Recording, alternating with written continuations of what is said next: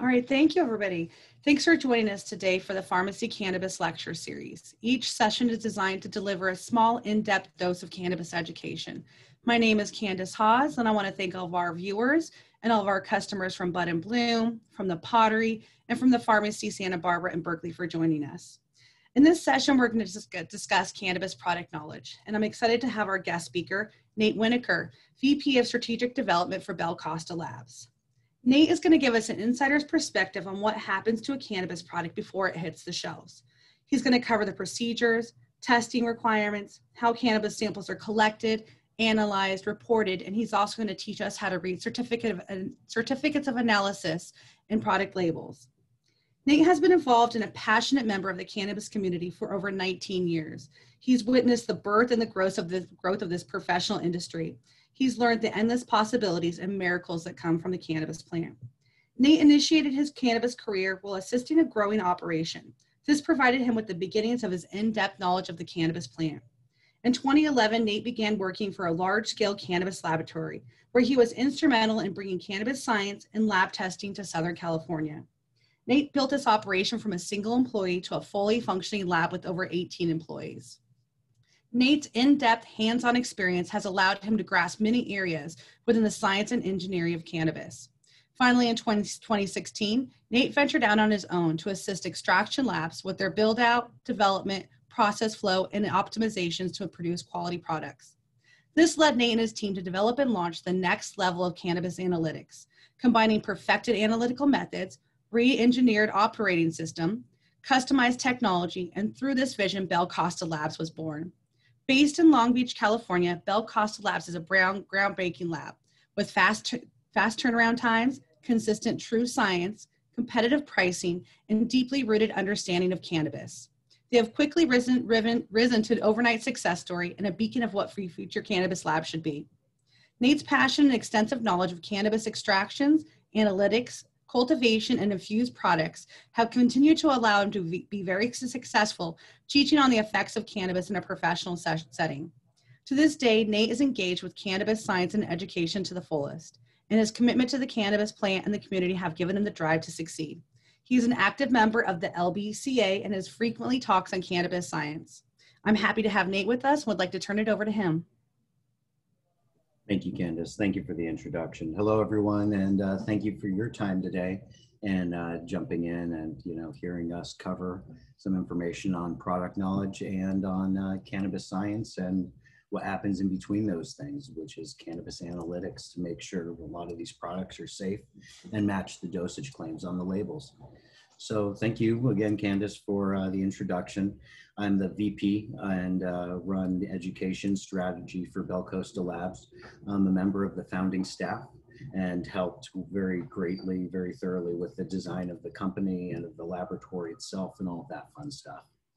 So thank you again for joining us, and let's jump into the presentation. So quick course overview for everybody. I want to just kind of cover what we'll be talking about. Cannabis testing, intro, talking about what actually is there in terms of the substance we'll be talking about through the presentation. Product knowledge, which a lot of you guys will know, but we'll be attaching that to cannabis testing, what's necessary. And then actually going through the steps with cannabis product testing, what actually happens. Quality control and compliance, which is how that looks from the other side of the fence, from distribution, cultivation, manufacturing, and then the testing process itself, where we go into quite a bit of depth in terms of what we're actually doing when we test the plants themselves. So an intro to cannabis testing first. I want to be able to share with you guys what ultimately we're doing. Cannabinoid profile, everybody's pretty familiar with that when it comes down to cannabis testing. And when we've all sort of heard or were introduced to the idea that cannabis could be tested, I'm guessing it had to do with what THC potency something was, maybe your favorite strain, maybe a percentage, maybe used as some information to help you make a buying decision, regardless of what that was. We test over a dozen, 14 different cannabinoids at this time, and it's safe to say that more and more cannabinoids will become available for testing, and that we'll see many more available as things go forward. Product development, or method development, scientific method development is very important for helping to determine accurate measurements for all of these cannabinoids. And that same principle applies for other types of tests that we run. Terpene profiles will be interesting. This is something that we can do, and if it's being claimed on packaging, something very much that needs to be tested for by compliance. But other than that, terpene profiles and terpene profile testing is really just an option. It's not actually part of the compliance profile. Terpenes, if you guys are familiar with, which I'm right on the heels of Frenchie, right? I'm sure terps came up once or twice in a conversation like that. Are one of the chemical groups of volatile chemicals that will show up within cannabis outside of the cannabinoids. Now, terpenes are interesting. It's worth mentioning, though, that even though a terpene profile is all of that volatile profile that can be run, there are numerous other chemicals out there, flavonoids,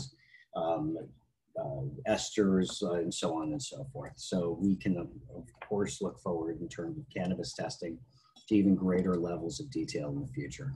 Next one, which came up a minute ago, is pesticides and PGRs. That's plant growth regulators, for PGRs. Those essentially are plant hormones.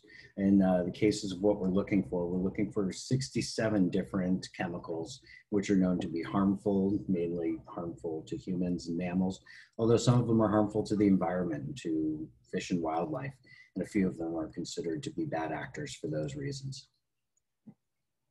Heavy metals. Heavy metals are one of the newer types of tests that exist in the cannabis industry.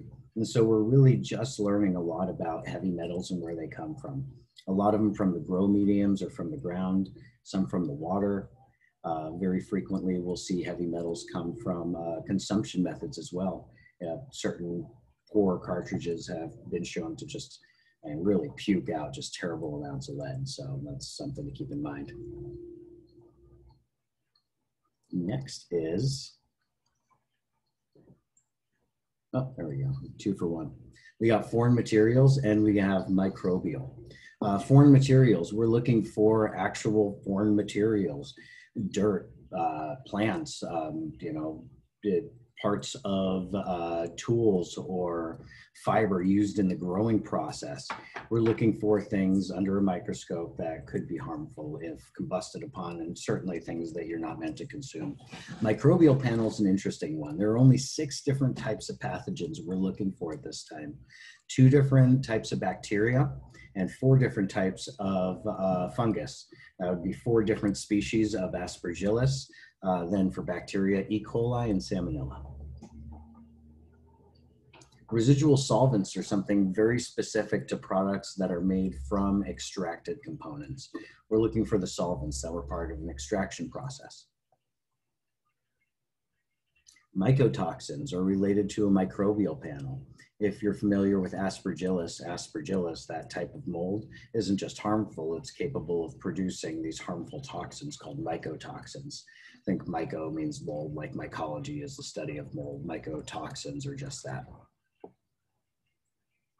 Water activity. So this is a measurement to see how much free water or free water molecules are there on the surface of the plant. If these water molecules are unbound, they could potentially be fuel of a sort or allow for growth of microbial life. A high water activity would mean that you could have something that molds up pretty readily.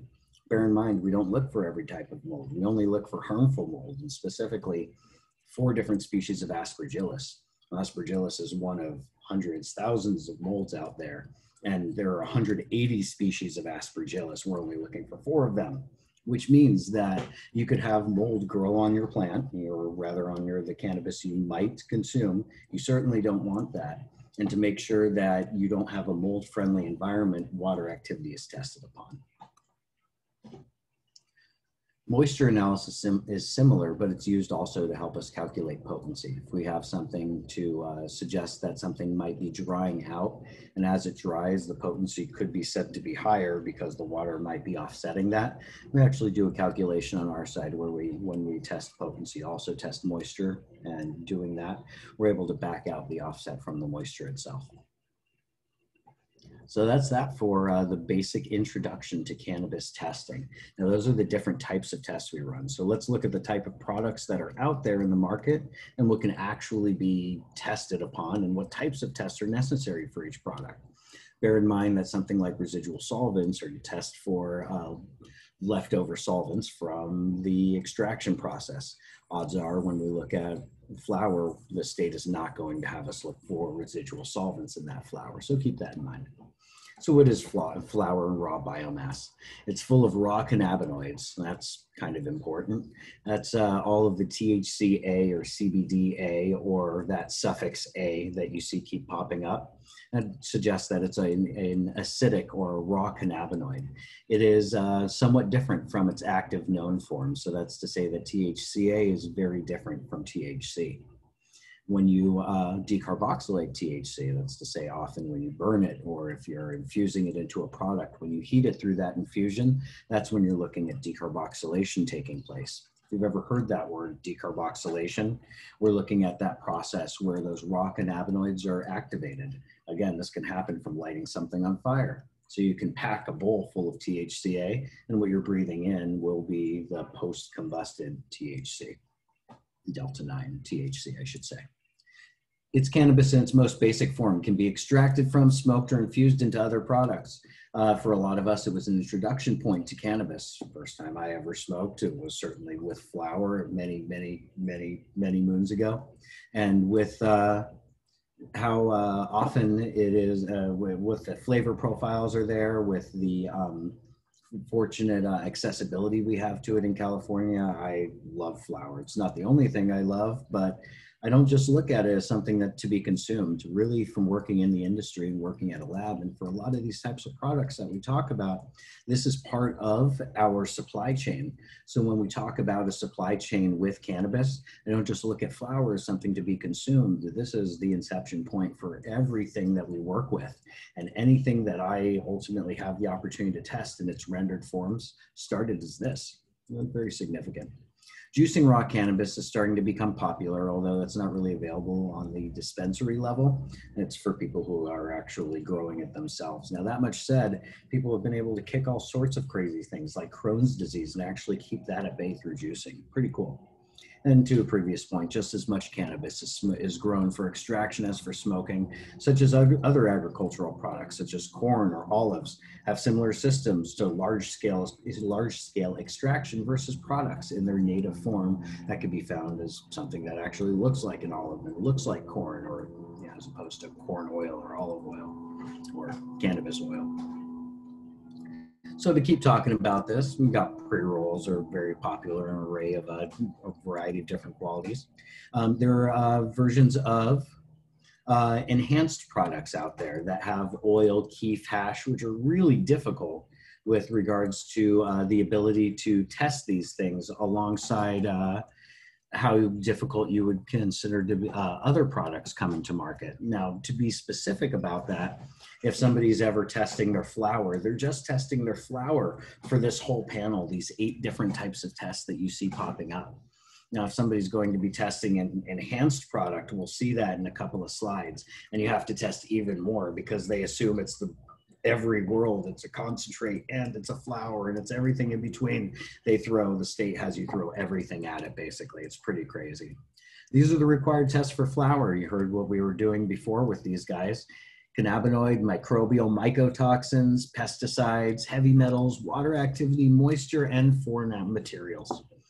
So that's what we're looking for when we have flower that's being tested for compliance, and it needs to pass all 8 of those panels. You might be thinking, wait, does that mean that a single sample that we pull out in the field comes back to our lab and we have to take this one thing and this one piece of inventory that we need to now carefully keep track of, split it into 8 different versions of itself, and then test it through a complete panel and then bring all of the information back to one point and not screw anything up? Yes, that's a lab's job. That's what we have to do with every single sample.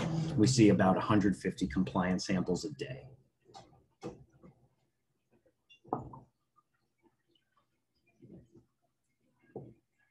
Cannabis flower is often rendered into pre-rolled joints. It can be blended or single strain in packs or singles. The rules change a little bit when it comes to compliance in these cases. See, with flower, the maximum batch size is 50 pounds. When it comes to something like pre-rolls, the maximum batch size is 150,000 units. So if a unit's a pack of 20 joints, not very likely, but if that's a unit, then is in a single batch, is that 2 million pre-rolls? Yup. So you can see massive differences between what would be considered at this point a rendered product, which can have, again, up to 150,000 units, 150,000 singles, 150,000 packs, 150,000, as long as it's the same thing, just packaged differently, 150,000 mix of packs and singles, and whatever else you've seen. Now, rarely do I ever see anything that high. Very rarely at this point in the industry are people even hitting batches of 10 to 15,000. But it actually is written in law that we could get 10 times bigger than that. So it's out there. As mentioned, maybe enhanced with keef, hash oil. Again, the opportunities for failing in those types of products are so much higher. It's not just the failure that you might be looking at potentially from just flower, but you might be looking at accumulated chemical content of different or of the same contaminant from both flower and concentrate and part of the pre-roll itself. And all things told, you may see a fail come from these accumulated different sources. Infused and products such as infused pre-rolls are very difficult to make. Hats off to those manufacturers who are able to crank those out consistently. Not easy products to do. And yeah, more opportunities for contamination than other products. You guys know that already. Sorry about that. Avoid dry pre-roll products. Freshness as a cannabis consumer, I would say, as long as we're mentioning these kind of things, is out there. Now, if you ever have the opportunity for being able to view for licensed products the packaged by date, you'll often be able to see a package date, which will give you a little bit of a reflection for the freshness itself of a product, such as pre-rolls. And this can be a pretty helpful tool.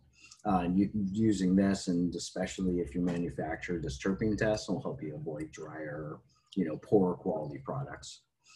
Flavored doesn't always equal better. Of course, that's an opinion right there as a smoker, but I would say that flavored, well, I'm a big fan of cannabis flavor, of good cannabis flavor. And if that's there, no real reason to flavor over it.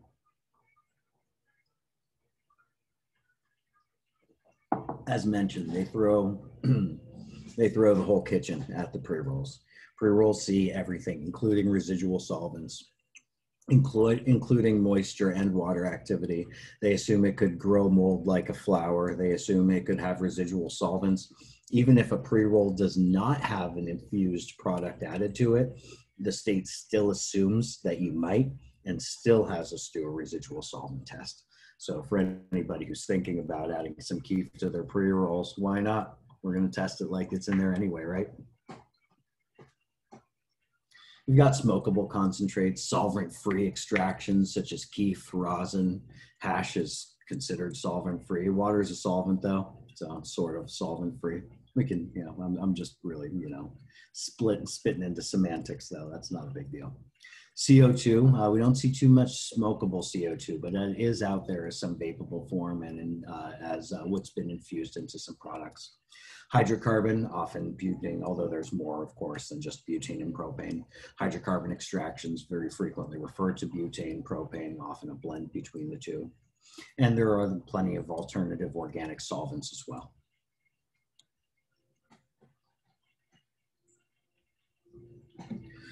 Concentrates, these things are largely available in smokable, dabbable products or preloaded into vape pens. Not too much of a surprise there. Products may be available as a live product, meaning that they were extracted in their freshly harvested form. A lot of people have heard terms, live rosin, live resin. It means that something was extracted in a form when it was freshly harvested, often harvested, frozen, and then from a frozen form is how it's being extracted. With this, you're allowing through very specific extraction methods what's called live resin, which uses often hydrocarbon extraction. I shouldn't say often, it is a hydrocarbon extraction. And live rosin, which uses a water bath hash extraction that goes to a rosin press. In both cases, we have extraction methods that are able to work with waterlogged frozen cannabis. And so if you've ever wondered why of all the different extraction techniques, live rosin and live resin seem to be the only two live ones, again, it's necessary to have an extraction that ignores the fact that this product is full of water. Most extractions that take place with dried, cured products. If any of you have been smoking for the majority of your life like I, the vast majority of products you've had in the extracted world have been extracted from dried, cured products, and those live products are something relatively new on the scene. Of course, drop out questions if you guys have anything going on with that, but let me move on here. High terpene hydrocarbon extracted sauce products have recently emerged, available in smokable and vapable form. So much of a terpene content that we're not really seeing any solubility, any homogeneous solubility between the cannabinoids and the terpene cannabinoid portion. You will see a fairly high cannabinoid portion in those sauces, but so much sauce present in this, and that sauce acts as essentially a solvent and dissolves a lot of compounds around it. Really interesting how all that works. Recombinant product types exist as well, utilizing both alternatively derived botanical terpenes as well as cannabis-derived volatile profiles. So recombinant types do exist, are starting to disappear more and more. I'm starting to see the, cannabis-derived, vape pen carts and like live resin and live rosin and sauce carts and anything they're mentioning out there. It seems like the secret is out. That for most people, especially in that connoisseur crowd, they're moving more and more away from an alternatively flavored product and more into something that's actually flavored like cannabis. Dabs, as a cannabis consumer, is something else that's close to my heart, and very, very easy and convenient way to get your smoke on, as they say. Hash oil may be vaporized, smoked through special devices designed through this purpose. And valuable chemicals are concentrated, shelf life is increased, and inert plant products are removed. Obviously, I'm a little biased. Oops, excuse me, let me move back. I'm a little biased when it comes to these, but generally speaking, we're looking at a different way of enjoying cannabis that in recent years has just gotten better and better. Not that I prefer one to another. It's, whiskey versus beer in my world, but I think dabs have a very, very interesting dynamic, and flower does as well. Different qualities impacted by the state of the starting material mainly, and different processing methods and conditions. There's very little idea of where you would take something that is an absolute treachery of plant matter that has no flavor value and no real value to it outside of just a generic extraction, and it's not really possible to turn that into something magical. Quality of the extraction itself follows the quality of the starting plant matter. Solvent-made and solvent-less products are all marketed, and total terpene profile can be through the roof, up to 15%, although something that high is rare. The best of the products can hit about 10 to 12%. Required tests for concentrates and vapes. Now we see a few less here. It's because there are fewer ways for them to spoil, although residual solvent test is obviously making an appearance. We have cannabinoids, pesticides, and PGRs, heavy metals, foreign materials. Again, we need to make sure that there's nothing in there, and stuff has been found, bugs and what have you, in concentrates. We have found bugs in cartridges before. That's odd, but it's there. And reasons for these tests. Microbial panel, residual solvents, and mycotoxins again. Now, there are increased opportunities for fail in concentrates because, spoiler, it's concentrated, right? What we're looking at here is when you concentrate terpenes and the other volatiles, you make them greater, you concentrate them in your product. And when you talk about doing this for cannabinoids, we're looking at concentrating something 5 to 10 times percentage-wise over its original form when you remove all of these other inert components. But wait, you also have the opportunity to concentrate all of the contaminants and all of the bad crap that you don't want in there. And this becomes an issue. You can actually go from plant matter that tests clean and post-extracted tests dirty. It's because there are certain contaminants out there that you can fail for in such low amounts that it can go from virtually invisible to barely showing, and per California law, for some of the worst contaminants out there, which happen to be some of the most common contaminants out there in the pesticide world as well, can be instant fails. So those are crazy. And those would be in the world of chlorinated pesticides. Feel free to ask more about that when we get to the end here. So we have non-inhalable products. Non-inhalable is the state's term for infused. There are non-inhalable edibles and non-inhalable topicals, of course. Cannabis can be infused into food and tincture products. Unlike smoking, edibles may have a slow onset. There are a version of cannabis products out there which have been made on a molecular level, water soluble, and they may be referred to as rapid onset products. The vast majority of products out there that I just hear about in the buzz of rapid onset products are not well made. And so there are a lot more claims of rapid onset out there than actually do exist. So if you guys are wondering more about that, just on base level, be very skeptical. Rapid onset is something very difficult to achieve, and many people feel like they get partway there and make that claim all the way, and that really isn't a very good way to explain biology and how our bodies would process cannabis. Maximum serving is 10 milligrams and 100 milligrams per product, 10 servings per product. There are medical cannabis and tincture exceptions to that, but that's California recreational for you. CBD-rich products play a strong role in infused. Microdosing versus macrodosing are all things to consider. Macrodosing for a lot of people who are amongst the ones who seek the greatest level of cannabis therapy, cancer patients, epilepsy patients, and so forth. Microdosing could be said to be for everybody. There are very interesting specific benefits that come from microdosing for certain specific patients and certain specific instances. For instance, there's been some evidence showing that microdosing leads to some elements of liver repair. That's pretty amazing. And some of these elements are said to go away as soon as you take large doses. This means that cannabis can have a use for those that even have zero interest in having a level of, in the psychoactive aspect of cannabis. Often full of sugar. Eating extracts is a high dose alternative. And what am I talking about there? So sometimes my stomach gets upset. And sometimes to conquer an upset stomach, I want a big dose of THCA. This might mean that I'll roll some of that hash together and I'll eat it. That's right, I'll eat hash. Hash is full of THCA. THCA has a high binding affinity to the cannabinoid receptors that are found within the stomach. And to that point, you're sending an anti-inflammatory chemical, has high binding affinity to these receptors, to a part of the body that, in the instance of my upset stomach, will benefit greatly from these things.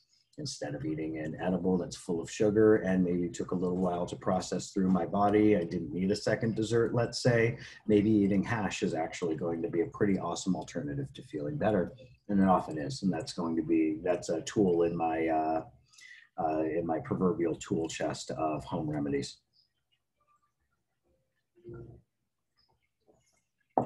As promised, non-inhalable topicals. Cannabis topical applications very widespread, includes healing, pain killing, and anti-inflammation. High dosage is often necessary for significant results. I'm glad that most topicals that are out there come in little tiny containers. That makes me think that if a little tiny container contains, say, 100 milligrams, one dose that I might actually need to rub into that in pain body part may actually see a significant dose. Back in the day of Prop 215 in California, at least, when we saw topicals first come out, I mean, you would get a bucket of lotion and it would cost $20. And I really didn't trust that. I didn't feel like you could, for what ultimately needs to be marked up to $20 on the retail side, I didn't feel like they're allowed somebody to put a high enough dose inside of something that I would use. I feel like cannabis at that point is just a feel-good option. You want high dosage to be able to actually combat some of these issues that you can see with regards to topical treatment. Many tinctures, especially alcohol-based ones, which surprises a lot of people because you don't see alcohol-based tinctures out there, but by California law, alcohol-based tinctures under 2 ounces are legal. Very interesting, but may be used externally as well as internally. So just throwing that out there in case anybody's thinking about being the next alcohol tincture manufacturer out there. That could be something that we need. I would buy one, I'm just saying. Safe and common entry point for a large number of consumers. That's an opinion, but I have noted there are a large number of people out there who would not smoke cannabis, who are happy to take the benefits of it from a topical perspective. Required tests for infused products. Very, very similar to what we end up seeing for the,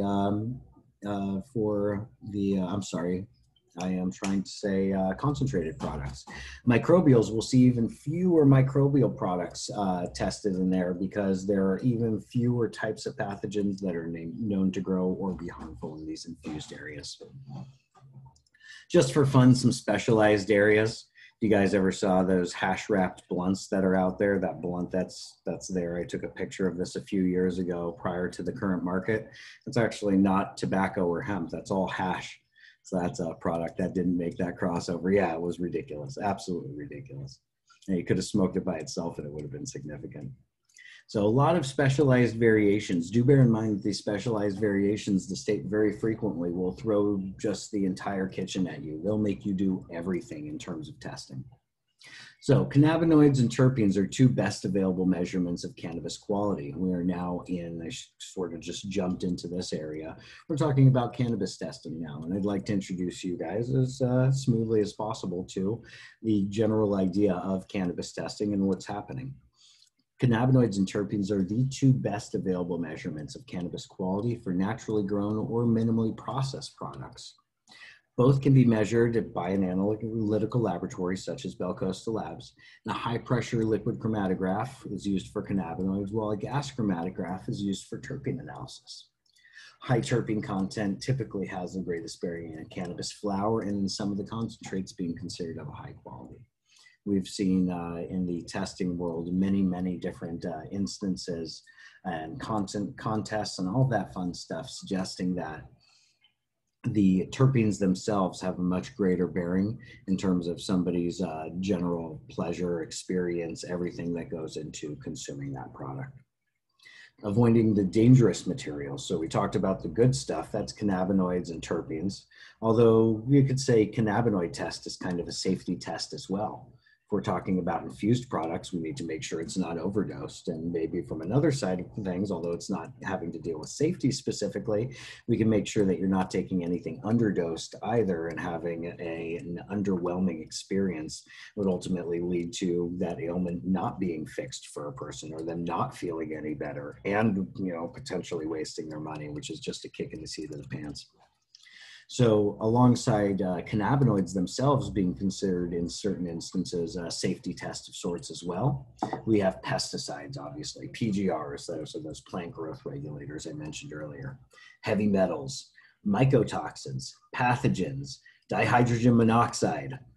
If anybody's an internet nerd and they recognize dihydrogen monoxide, that's just water. So dihydrogen monoxide, city of Aliso Viejo once upon a time apparently almost banned water because of an old internet hoax. So if you're interested, write down that name right there and do a little bit of a search and see what's going on. And I'm not just bagging on people who accidentally give into internet hoaxes here. Dihydrogen monoxide, or water, is tested for in 2 different forms. That's water activity as well as the moisture analysis. In other words, yes, you can actually fail a safety test for having water. California compliance testing went into effect on January 1st, 2018. Cities and the state began enforcing it soon thereafter by roughly July 1st. All levels of cannabis screening are in effect. More will likely be added in the coming years. We're talking about a new, very virginal industry that's still just figuring things out. Things are probably going to be found out in terms of future versions of contamination, and those will be added to panels, and those will be, unfortunately, even more ways across the hundreds of different types of safety tests we're running. There are more ways that you can fail. Cannabis regulation includes the need for all cannabis products to be tested prior to retail. We at BelCosta Labs are very fortunate that we test virtually every top shelf product in the state. So we are not the biggest testing lab, but odds are that if you're a top shelf consumer, most, if not all of the brands that you consume come through us, including Glass House, which is sister with, why can't I think of the name of your dispensary? I'm sorry, Candace. But the sister to the pottery and to the, somebody help me out here. Thank you. Worst moments, huh?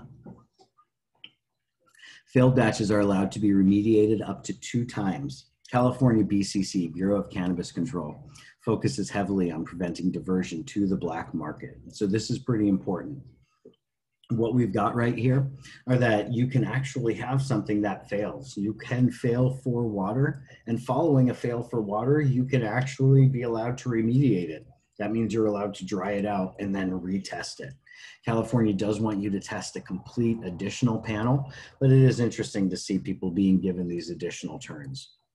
The BCC, Bureau of Cannabis Control, has heavy control over virtually everything we do. What types of tests are run on each product, how much weight or how many units, depending on the batch size, is to be collected, reporting how those past fail results are reported, how much of each contaminant is allowable. That's if you hear me make the reference to action limits. That's me referring to quite literally that, how much of a certain contaminant you are allowed to have before it leads to a fail. Enforcing that any chemical difference from one product to another necessitates the need for creating a new/different tested product batch. What does that mean? It means that if you have 2 different flavors of vaporizer, even though they're extremely similar, they were made from the same oil and it's just a little bit of flavor that's the difference, shouldn't they be able to be tested the same? No, unfortunately, the state still has you call them 2 different batches. The idea behind them the idea behind them running that or pushing this type of an idea is going to be related to the idea that we have opportunities for different types of pesticides, different types of heavy metals, different types of solvents for different types of flavors. And so any even subtle change, the state says that a new type of, unfortunately, kind of expensive full panel test is necessary. Companies request compliance through the distributor or testing lab. Multiple levels of quality assurance and quality control process should be considered, but it's not a requirement. Still though, about 2/3 of the business that we have are people testing their stuff before compliance, not waiting till compliance to find out if they'll fail. And results are always sent to the state first, then to the distributor. It's about 2 seconds difference in time, but the requirement is that the state gets the information first. And so that's very specific because you cannot report anything to anyone without telling the state first. So what is quality control and compliance? We mentioned QA, QC a moment ago. So products have different QA, QC needs. With QA, QC, we're talking about these steps that a lot of these companies need to go through, sometimes referred to as R&D, in order to produce the type of product they mean to produce. That means they need the right kind of materials. Often it means they need to do micro extractions. Remember me mentioning earlier that you could take passing plant matter and actually get failing concentrate out of that? There's a thing out there called micro extractions where a lot of these companies will take a very small sample of a product and prior to running it through their lab and risking contaminating everything, will just do a very tiny extraction just for the sake of seeing if the post-extracted material shows any types of contaminants that the base material, the raw material, didn't. There are difficulties with contamination, cleanup, and remediation. You might have to shut down your company for a couple of weeks if it means cleaning off every surface and the inside of every machine. Think about that. Not worth it. Very often make sure that you're doing levels of testing prior to this. You can imagine that if you're failing on a compliance level, we have to very often reverse engineer the entire process in order to be able to see what could have actually happened. Where did this contamination come from? Did it even come from that run? Or was it cross-contamination from the solvent that you used from a different run? So on and so forth. And we were talking with Frenchie last time around. That was a water extraction. And water you need to dump between instances. Not just would you be looking at contamination of, say, terpenes, you could be looking at contamination of pesticides or accumulation of these things as well. You should clean out your whole bath. Maintaining a high cannabinoid and terpene content is paramount. And the only way to really be able to do that well is with R&D, as well as safety, of course. So we're looking at the need to not only be able to accurately get the highest efficiency, extraction wise or whatever have you through R&D.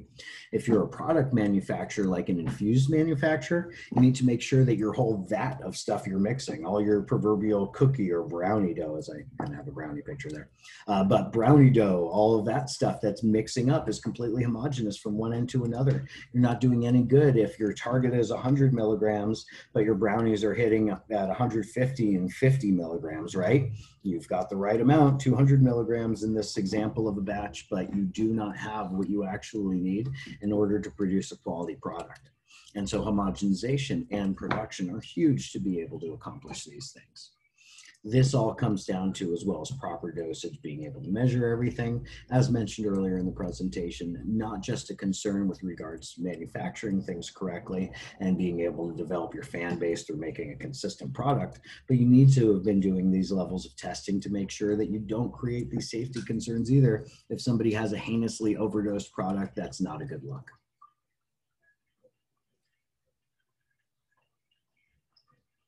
Cultivated flower also has very extensive quality control needs. A lot of testing early in the process. Need to test the grow mediums, need to test the water, need to test the clones, need to test virtually everything that goes into there. It says sneaky pathogens and contaminants. There's all sorts of nasty stuff that can sneak into your garden that could be avoided if you have the opportunity to test it first. There are all sorts of systemic pesticides that could drain from your clone and then end up in your water system, and then to be able to, from your water system, even in the drain off, get picked up by future runs of water, and that will actually contaminate the plants. Systemic pesticides are nasty shit, and I don't wish that on my worst enemy. I don't have any enemies, but if I did, I would wish it on them. Not that I know of. Pre-compliance is its own special thing, and we want to verify that your products are safe for some of these same reasons.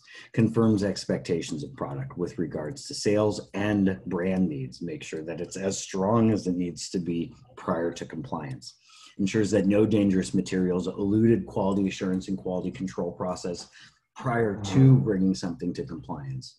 Having anything that's going to be moldy or wet or anything else is not a good look. We want to help somebody avoid that, and even avoid if that's going to be something that could have caused them to fail on the compliance end. We don't want them spending a bunch of money for compliance testing and holding their collective breath just to find out they'll fail.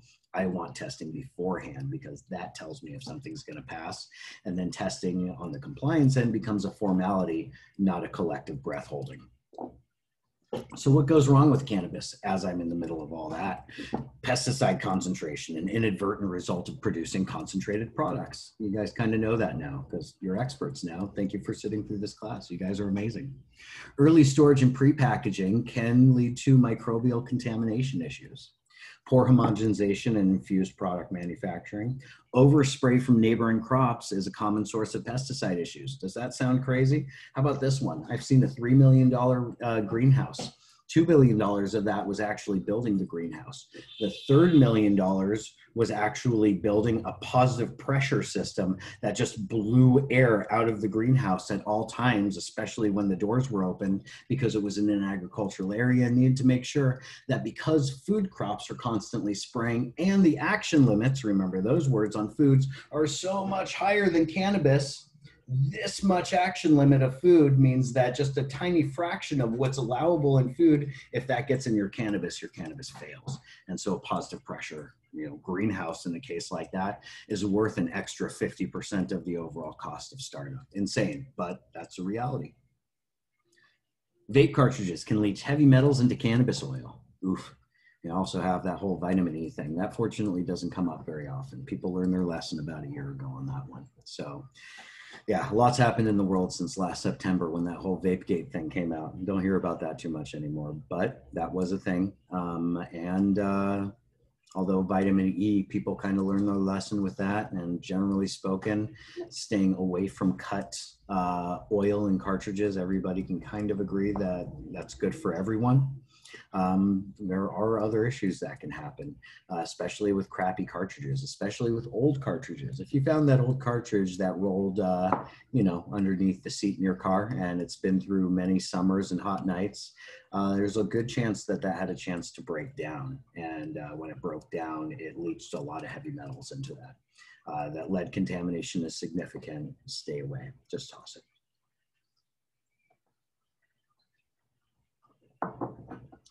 So what's the testing process? Testing lab sends its sampler team to the distributor. Samplers must be directly employed by the lab. We can't just grab anybody to send there. Sampling is recorded and directly observed, state requirement, by the distributor. Beyond that, it is a hands-off process. The lab is only allowed to touch. The distributor watches us like a hawk by state regulation. They need to be recording us. They need to be watching us and in the same room. Sampler team utilizes random number generation to assist in the collection to assure that the collection is taken from different parts of the batch, assuring a statistically significant representation of the batch. Several pieces of paperwork are signed by both parties, distributor and testing lab, and retained as information for the BCC if and when requested. We also have manifesting, which keeps track of where and how everything moves around. Intake process is then what takes place. So we're looking at those samples actually arriving to the lab when they arrive. And those samples are taken to BelCosta and immediately enter into the first of our many internal labs called the intake lab. The forms that we work with are scanned, the info from those forms is input, photos are taken, labels are printed, so that we have the opportunity to keep track of everything internal to the lab. Once the intake process is complete, samples are forwarded to the sample prep lab. In sample preparation, samples are thoroughly homogenized, broken down specifically according to the method for that specific test. Each test has its own preparation and read through different instrumentation subsequent to being prepared in its own special way. Precisely calibrated analytic balances, that's a fancy word for scales, solvent pumps, and micropipettes are used. Everything's calibrated, as mentioned, by a different kind of ISO accredited lab. The most intensive labor aspect, highest possibility of error, is in that sample preparation via the human interaction portions. There are some people who use automated areas, but even the automated areas come with their own difficulties for the sake of consistency. Once a sample has been properly prepared, it is forwarded to the instrument lab. So we had everything come in, it got picked up by the samplers, went to intake, we kept track of everything as we digitized all the information, and then it went to prep. All the samples actually got worked to be able to work through their individual instruments, and now we have the instrument analysis. Different instruments perform different tests. We mentioned a few of these before, but feel free to read through the list. HPLC is potency and label accuracy, high pressure liquid chromatograph, a gas chromatograph with flame ionization detection, does terpenes. We have a gas chromatograph with flame ionization with a mass spectrometer that does our residual solvents now. A qPCR is microbial. That's what you hear very frequently when mentioned with the rapid COVID testing that exists. They're using that same kind of an instrument we've been using for many years. So it's a qPCR. It's what we use to genetically match things. So we're not just matching things based on any kind of a guess or based on what a more basic panel would show. We're actually matching DNA with that. Heavy metals are tested via ICP-MS, an inductively coupled plasma mass spectrometer. That mofo gets hotter than the center of the sun to convert metals into plasma so that we are able to ultimately tell what those metals are through their transition and rate of transition. Pesticides, PGRs, mycotoxins are tested through LCMS. And we're looking at chlorinated pesticides, yet a different kind of pesticide tested through another kind of MS, that's a mass spectrometer, GCMS. We're looking to be, it's a little outdated, soon to be residual solvent. My GCMS is how I test residual solvents. And a biological safety cabinet is used for microbial plating. It's actually something that we now have as part of our method for microbial testing. Data is produced by these instruments and is analyzed. Redundancies and processes are employed to determine the data accuracy. Following analysis, samples may be re-prepped and retested prior to data analysts and quality control manager releasing these results. We have to be careful. We have to be certain. And data analysts specialize in different types of instrumentation. So although we employ multiple different data analysts, they're all working on different ways and specialists in different types of instruments. Following lab quality assurance steps, information is uploaded first to the BCC for compliance testing, then to the entity who submitted the samples, which is the distributor. For non-compliance testing, info is available only to the sample submitter. So if it's just R&D testing, that just belongs to whoever submitted it. That doesn't get sent to the state. The sampler submitted has access to the results through a portal and other utilities, a COA, QR codes, product labels, and so forth, through a portal where all the current and historical testing info is kept. In cases of batch failure and all of that fun stuff, the product may be further remediated and further testing it to be able to be used to audit the facility or process from which that fail may have come through. Samples get destroyed as well. BCC can visit unannounced at any time and request the remaining amount of sample be turned over to them prior to destruction.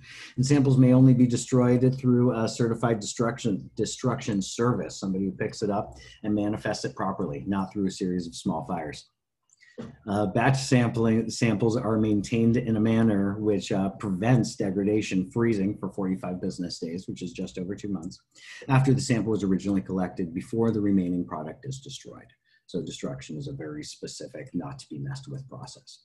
We covered all of these guys, and although this was meant to be kind of a recover, just to kind of ram it in there, unfortunately, I'm running out of time, and so I'm going to go right to reading a certificate of analysis. Did the batch pass or fail? That's the first thing I want to know when reading a certificate of analysis. Am I looking at something that passed or am I looking at something that failed? Now, really, when we get down to a certificate of analysis, I jumped into this a little too quickly. What is a COA, or certificate of analysis? This is the main deliverable that comes from a testing lab. Whenever you submit your samples to a testing lab, this is what you're waiting for, ideally with the word pass on it, and we'll cover that in a moment. When we talk about this being submitted to a testing or the samples being submitted, all of these testing steps that I just covered in this presentation are going to be taking place. And then remember how I mentioned that data is basically what comes out the back end of this process. Well, that data that comes out the back end of this process is ultimately what is recorded on this COA. It's a certification, it's a certificate of analysis. It shows that we did our job, and it shows that this is the analysis and these are the numbers that you can determine from what ultimately was picked up and tested upon. So, can we tell if the batch passed or failed? Hell yeah. If it failed, what happened? It will tell you specifically what contaminant caused the fail and what type of action level difference we saw in terms of what's legal versus what was found. For compliance testing, is all the cultivator, manufacturer, distributor info present? All of that's going to be there. It's a little bit redacted on my form right there. But if you're looking at this from, say, a dispensary level or purchasing or selling product, all of it's right there in front of you. Test types change depending on the matrix. What types of tests were run? You guys learned about that at the beginning of this. Now, all of those different types of tests that we mentioned in their various formats and the various different mixes and matches of tests will be here on the certificate of analysis. Infused products are read in milligrams per gram. How does that information translate? Well, this actually tells us milligrams per gram. It tells us the grams of the total product and per serving, which means you multiply those numbers together and you get the total number of milligrams per serving or per product. Pretty awesome. How does this information get to the BCC? We're responsible for sending it. We have to send it digitally to them via multiple different methods, historically, largely via metric. And look how that happened. So we have reading a certificate of analysis. Now, although everything looks a little tiny, let me see if I can zoom in for you guys ever so. This is a pretty clumsy process, but look at all those passes and green marks. That's kind of a happy thing that I'm seeing. So when we see all of that, we're looking at something that ultimately passed and passed extremely well. So we're looking at all of these different things done. We're looking at right at the top of this. Let me just see if I can back it in a little bit better. We're looking at the cannabinoids. We're looking at the terpenes on the front page. We see certain marks to show that it's a regulatory compliance certificate that is shown in a very specific font and what have you from the state. We're looking at the pesticide panel. We're looking at different levels of pesticides. Now that up top is going to be non-chlorinated, and that at the bottom is going to be chlorinated. That is a shipload of pesticides, my friends. Looking at foreign materials, we're looking at microbial. We're looking at heavy metal testing. We're looking at mycotoxin. We're looking at moisture content. We're looking at water activity. Holy smokes. That is a lot of info on very little pieces of paper. Our COA used to be much longer, and in the interest of, there being an environment and everything to look after, we needed to just crush it down to the minimum size as allowable by law. So this is all of the information that gets generated for something like a simple report on flowers. And let's be realistic, this costs hundreds and hundreds and hundreds of dollars. This breaks into well over half a dozen different types of tests, different types of analysis run by literal millions of dollars of instruments every time in a line of 150 other samples that are all going through this, that were all received that day. Just compliance. We're also doing R&D on top of that. Although it's worth mentioning that compliance is always what we call full panel, and that R&D is virtually never all full panel. You can save a little bit of money.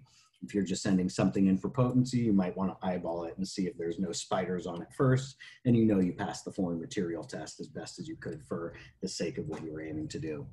Now, I know I was supposed to leave a little bit of time for Q&A, and I think the last 2 minutes of the hour, I don't know if it's going to necessarily pass for all of that, but thank you guys so much for sitting through this presentation. I got through it just by the hair of my chin, but please, Candace, let me know if anybody has any questions, if there's anything I can help answer. Thank you guys all for sitting through this. I hope you learned a lot and enjoyed it as much as I did. Candace, take her away.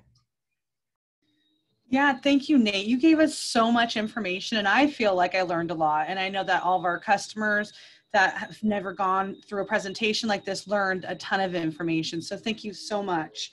And if anybody has any questions, I would just say to email Nate, and he can answer any questions that you have, and he have his information here. So thank you for joining us for the Pharmacy Cannabis Lecture Series. And thanks to Nate for being here today with us, and thanks to BelCosta Labs for being a great partner in the industry. We hope that we were able to share some information with our viewers today that make you better informed cannabis consumers, and that the information will help you find relief. So thank you everybody for being with us, and we'll see you next time.